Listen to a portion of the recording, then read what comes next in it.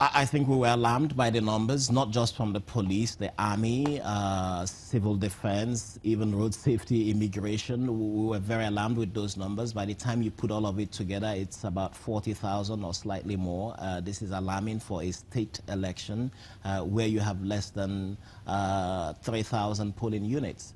And that worry was much more about ensuring that the police, the security services do not frighten away voters by intimidating presence. But on election day, we did see police in virtually every polling unit. We did see civil behavior on the part of the police. We did meet with the police on the eve of the elections to discuss their deployment plan.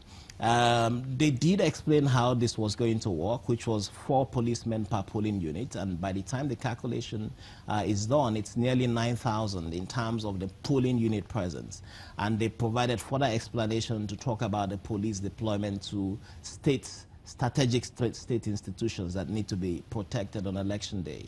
I do not think that we need the numbers of security that was deployed. And I must make the point also, I do not think under any circumstance that we need the army deployed to the field on election day.